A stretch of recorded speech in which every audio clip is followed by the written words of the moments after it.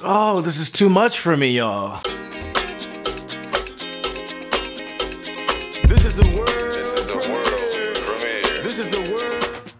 So hey, welcome back to the vlog. So first of all, I'm gonna apologize to everybody because I've been trying to post updates from the rehearsal room every day, but yesterday you guys will be super excited to know that I spent hours in a dance rehearsal, and so I have footage that I'm gonna share with you guys, but it's gonna take me a little bit of time to edit all that stuff down to something that's manageable. I'm also gonna be doing an interview with the choreographer, Thaddeus Abbott. I've been super busy, so not only am I directing Ready, Set, Go Race, I'm also the artistic director of the theater company, and we have some shows with young people being produced this evening and tomorrow, so things are just, I'm pretty damn busy. So I don't know if you guys have been paying attention. Yesterday I talked a little bit about this whole thing going on with Russia. You guys know I follow Democracy Now! And yesterday they had an interview with Stephen Cohen, who is a professor at NYU,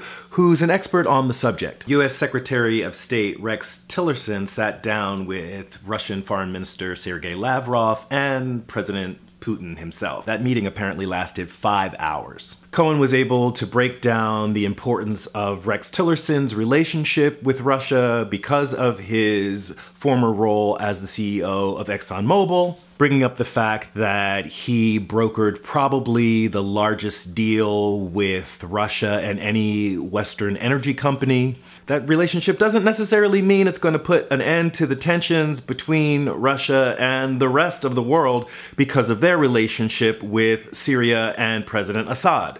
I think even Donald Trump has gotten his priorities straight and is really giving this the focus that it deserves. I think the press and the media have figured it out as well. According to Stephen Cohen, this could be the most dangerous moment between Russia and the US since the Cuban Missile Crisis. If you don't know what the Cuban Missile Crisis is, I suggest you look that up. Suffice it to say that the two largest nuclear powers in the world should have a better relationship than the relationship we currently have with Russia. There certainly shouldn't be the tension that arose out of the recent military action taken by the US in Syria when we bombed an airfield. There's even some speculation that Trump made this move because he wanted to set aside suspicions that he was in league with the Russians. But this probably isn't a time for speculation. I think this is a time for keeping a careful watch on what is happening in the world around you. It's also not the time to be bashing Donald Trump, but really hoping that he keeps his head in the game. If and when things relax a bit, we can go back to raking him over the coals. Check out the interview with Stephen Cohen on Democracy Now! I'll include a link in the description box below. I want to thank all of you for your supportive responses to my video yesterday. Yeah, the answer to the question is yes, I am okay. There were also some people that were a little disturbed by my strong language, and I was simply trying to reflect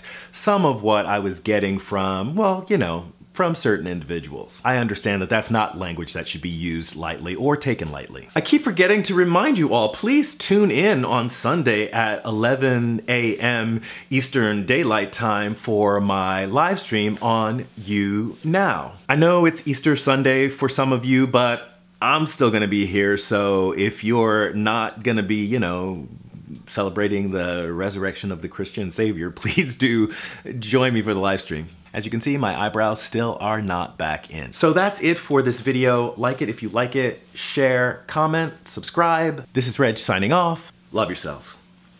Peace. And I love myself. The world is a ghetto with big guns and